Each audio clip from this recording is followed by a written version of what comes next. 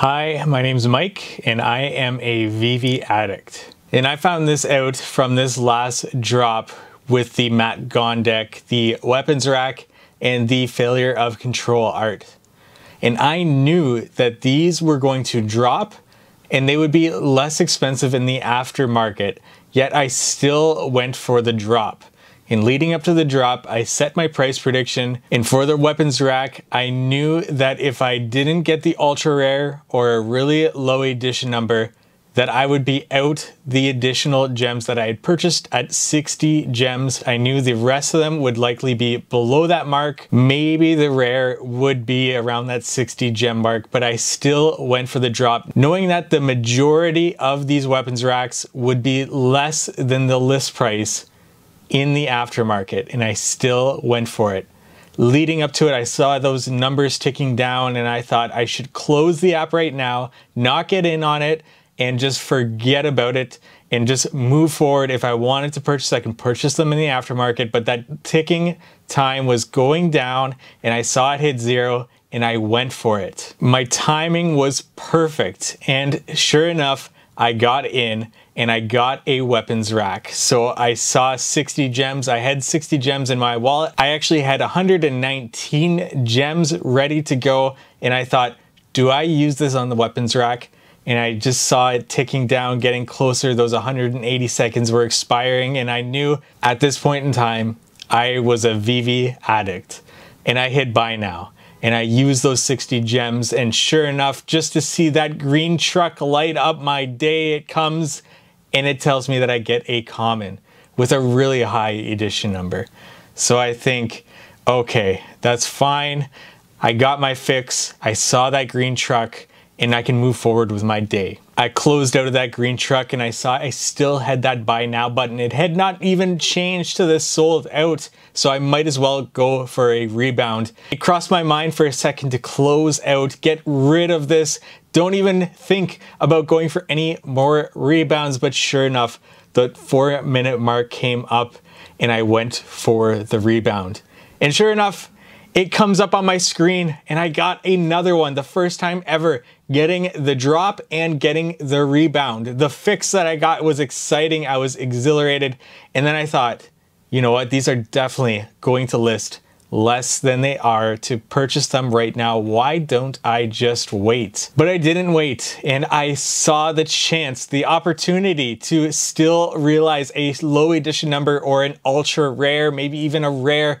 And that excitement of seeing that green truck light up my screen one last time was something that I wanted to experience. So sure enough, I loaded up 5 more gems to get myself over that amount that I needed, and I purchased. And I saw that green truck, and I saw that I got another common with an even worse edition number. So I knew it was time to put the phone away. It's done. I bought 2 of these.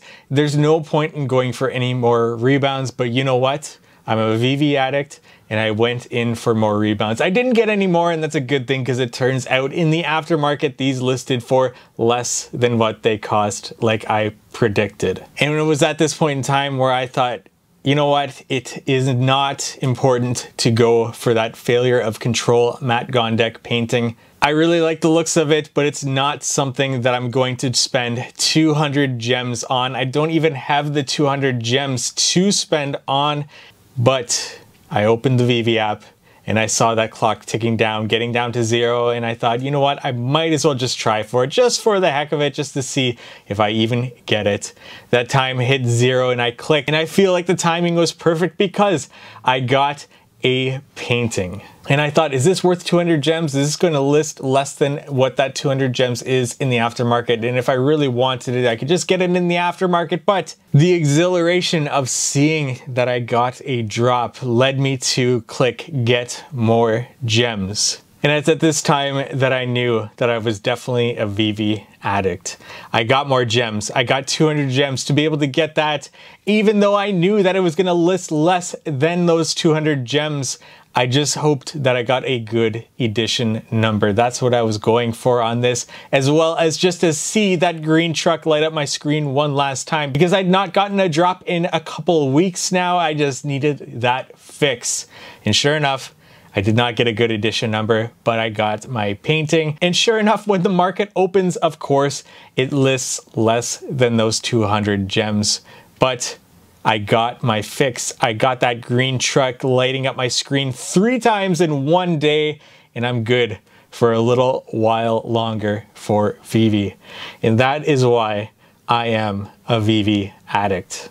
And I'm sure many others are in the same boat, because the sentiment about these drops was that it was not going to list in the aftermarket immediately after in the short term more than what it cost to purchase them. Yet all of them sold out. There's none remaining. Actually, I saw 1 edition remaining of the Matt Gondek Failure of Control painting, and it's still there to this day, actually. And it's sold out for me. It's not even available for me, but there is that 1 edition remaining. Regardless, I'm sure lots of people were in the same boat as me and realized how much they hoped to see in that green delivery truck and hoped to get a low edition amount or to get that ultra rare weapons rack, whatever it is. And to see so many listed well below the retail amount, that list price in the aftermarket, was really surprising to me, especially the common listing as low as 30 gems of the weapons rack. And the Failure of Control painting going as low as 100 gems, that was quite shocking to me to see that. I didn't think it would go that low, but that probably provides a lot of insight as to the type of people that are on the platform and what VeVe has brought to expect people to think that if you purchase something on their platform, it should go up in the aftermarket. And that's not always the case. This is why it's so important and why I talk about setting a price prediction for you in the platform for every single drop, so that you don't FOMO into pieces, so that you don't make a regretful purchase decision. And when we go through dips like we're experiencing now, you're not going to sell out of your collectibles less than what you purchased them for, because I'm sure everything across the board is going to go up sooner or later. We just have some things to get through on the platform right now, like the MTL, as well as in the real world with everything that's going on right now. It's not a good time for investments, for collectibles, but this is the world we're living in right now. And if you just hold on, I'm sure the grass is greener on the other side. This is not financial advice. This is just what I am thinking for my collectibles moving forward with the platform. And you know what? I think it's really interesting, the mindset that this put me in, and that I'm sure a lot of people, other people are experiencing as well with the platform, that the thrill of going for drops and the thrill of getting them outweighs what you might think with a price prediction. And you just hope for those low edition numbers, or you just hope for that ultra rare. And it's really interesting that that is the case in the amount of people I saw going for the drop, and regardless of whether or not it was going to be listed for more or less in that aftermarket in the short term, because I think in the long term it will go above that list price. Especially if you saw the video of me talking about that weapons rack earlier on the weekend, definitely check that one out as I talk about the possible utility of that weapons rack in the future. But regardless, this actually just made me buy into VeVe even more. This, not necessarily addictiveness, I'm just kind of joking around by saying that an addiction isn't something to laugh at, but just to make a light video here, I thought I'd talk about that, because it is a slight addiction. That, what is it, serotonin that you feel when you get something, when you get a drop, that rush that you feel when you're bought into VeVe. It's just an amazing feeling to be able to get a drop, regardless of how you think that is going to perform in the aftermarket. So just my thoughts on this drop, just my thoughts about VeVe as a whole, because I think this feeling that we get, and I'm sure many others get about these drops, adds to what I think will be the long-term success of VeVe and of their platform and the NFTs that they offer on their platform. I'm sure this isn't the last